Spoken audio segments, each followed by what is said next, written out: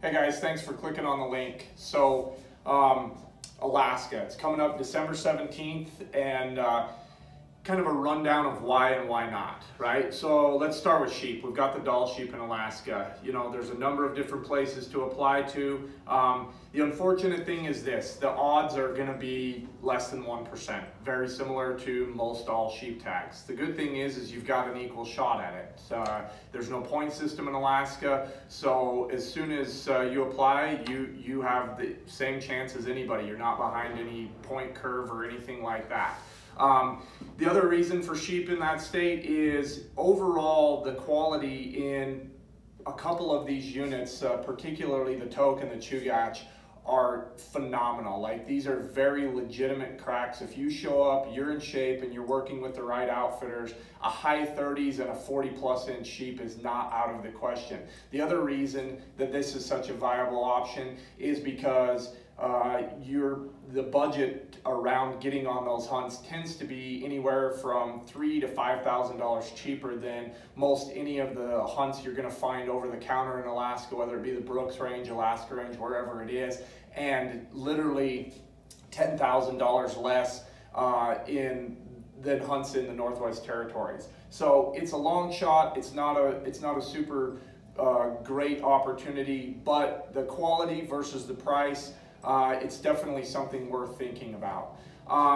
Let's jump to mountain goats. So this is probably my #1 reason guys should consider applying for Alaska. And if you're going to buy the $160 hunting license that's required before you get into that draw, then this could be the reason why you're jumping into it. Then you also should consider applying for other species of interest because you want to get the most value out of that hunting license. So mountain goat, it breaks down like this. If you're going on a DIY hunt and that you know that that's what you're going to do, then you should probably stick with the lower 48. You should be looking at states like Colorado, maybe Utah, Wyoming, Idaho, Montana. Idaho, Montana, you know, be ready for something very, very physical, but it's an option. You could go and do it. If you know that you're going to go guided, here's where Alaska really starts to make a lot of sense. Best case scenario, on average, 10 to 12 years of applying for a mountain goat in a number of different states, the odds are one of those is going to shake down somewhere. Meanwhile, when you do draw, you're going to be on the hook for anywhere from a $1,500 to a $2,500 mountain goat tag. So if it's going to take 10 to 12 years and it's going to cost a couple $1,000 once you actually draw, Alaska, we have hunts set up in different parts of the state that are going to be 1 in 3 to 1 in 5 drawing odds, and the tag is only $600. So the cost of getting to Alaska, whether it be to Homer or Kodiak City or wherever it is that you're going to go, versus the cost that when you finally actually draw that tag in the States, just negated itself. It's 100% equal money at that point, maybe even a little bit less expensive in Alaska. Now we're back to the outfitted portion of it. You know, most of these states you're going to be on the hook for a $6,000 to $8,000 hunt, and the same is going to be for Alaska. Go on these goat hunts as quickly as you can. You're not getting any younger. Your legs are going to be still better than they are in 10 to 12 years, regardless of your age. And if you know it's time and you're ready for that type of hunt, then instead of buckling down for years in a bunch of different states and seeing what happens, let's get focused on Alaska and let's go knock this one out of the park. Let's get you set up on a hunt. We've got boat-based hunts, we've got spike camp hunts, and overall it's a much better plan and a very high value. And you're going to Alaska. Like, who needs more reasons to do that? It's an amazing place. If you've never done it, check it out.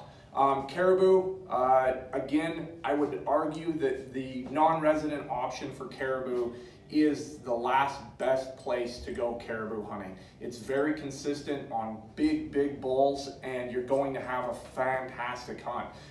If you talk to guys in recent years that are going, I mean, it doesn't matter where you go in the world. A caribou hunt is a very high-risk hunt. It can be amazing, but it oftentimes, for a lot of guys, it doesn't end up being the dream that they expected it to be. if you draw the non-resident option in Alaska, you are going on a phenomenal caribou hunt, and again, because we're drawing the tag, it ends up being a less cost and a higher value than what you'd find just by booking a caribou hunt outright. So now let's talk muskox bison. I mean, odds are brutal, hunts are expensive, but you know, it's a very good option. The hunts are fantastic. We have guys set up that are going to take care of you on both of those accounts. If you don't want to go to Greenland for your muskox, this is something you should consider, although that is a phenomenal hunt. I mean, no getting around it. That is incredible.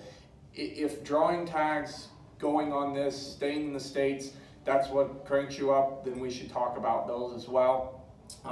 Don't forget about like the elk on Afognak Island, Roosevelt Hunt.